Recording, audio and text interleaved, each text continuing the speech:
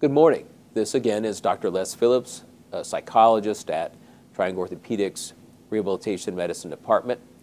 In this video, I'm going to talk with you about the medical aspects of your rehabilitation medicine treatment and to tell you a little bit about what to expect on your first visit.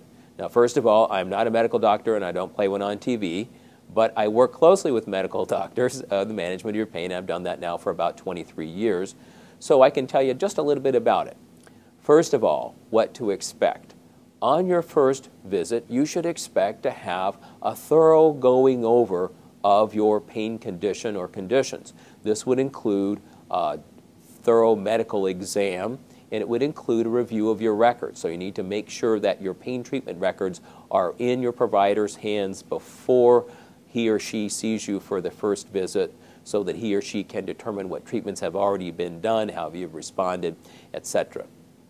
Also, expect to leave that first visit very likely getting some additional diagnostic testing. This could be blood work, it could be an updated series of x-rays or MRI scans, it could be nerve conduction studies, but medical treatment always starts with diagnosis, and in order to better understand the nature of your pain condition or conditions, that provider wants to make sure that he or she has the latest and greatest of diagnostic tools available. So expect that. Also expect referral to other members of the treatment team. Very likely you'll leave with a prescription for physical or occupational therapy, often pool therapy, and I'll cover that in a subsequent video, and referral to me, which I'll also cover in a subsequent video.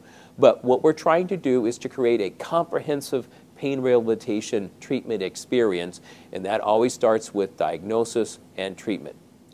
Also expect on your first visit to have a baseline urine drug screen.